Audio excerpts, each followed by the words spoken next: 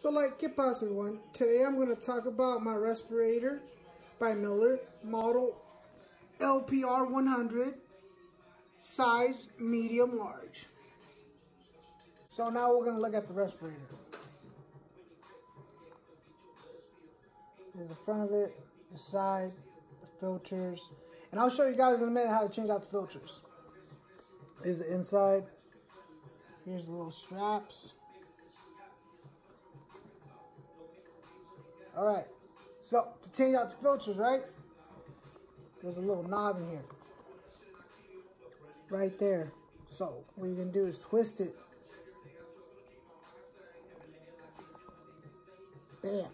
So it was horizontal at first, and then you put it vertical to latch it, which I'm talking about this little piece right here, it don't latch, because we did this side now. It's unlatched. So all you do is pull it out. Then you pop this guy out. And just like that. That's how we change out the filter, and you put it in the same way.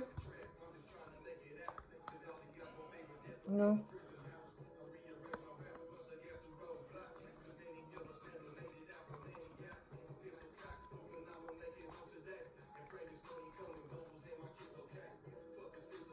Just like that. Put this guy back on.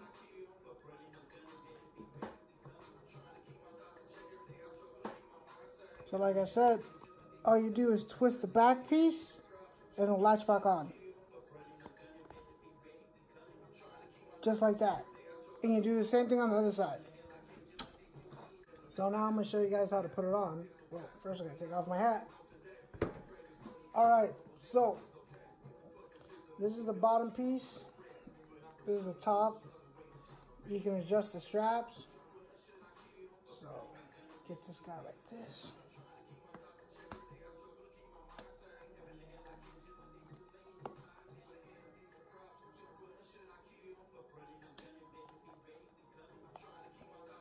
Put it close to your face.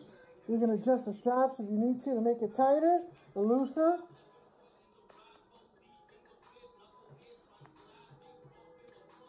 Do a little test to see if any air goes through when you breathe on it. Just like that. So one thing I like about this mask, it will not fog up your glasses. So as I breathe through it, my glasses will not fog up. Watch.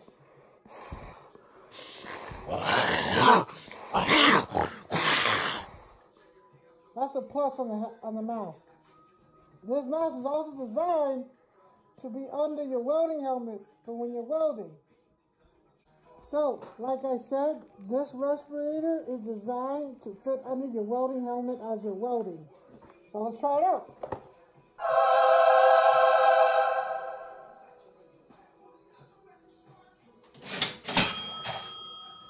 So I'm going to repeat myself again, you guys, just in case you couldn't hear me when I was wearing the respirator. So what I said is that the respirator will not fog up your glasses, which is a huge plus. And the respirator itself is designed to fit under a welding helmet. And it does fit under my Miller Digital Elite. It'll barely hit it just a little bit, but not too much. Now, I don't know if it's just because they're the same company. This respirator and my helmet are both Miller. So I don't know if it's just because they're both Miller, so it's designed to fit under just the Miller Digital Elite. I have no idea if it fits perfectly fine on a Lincoln or a Harbor Freight brand or any other brand type of helmet. So I recommend you guys try it out. It's a great respirator. If it's what you guys are looking for and what you guys need, I give this respirator 2 thumbs up and 5 stars. So, give me a thumbs up, thumbs down, comment, subscribe. This is Big Jerry M94 signing off.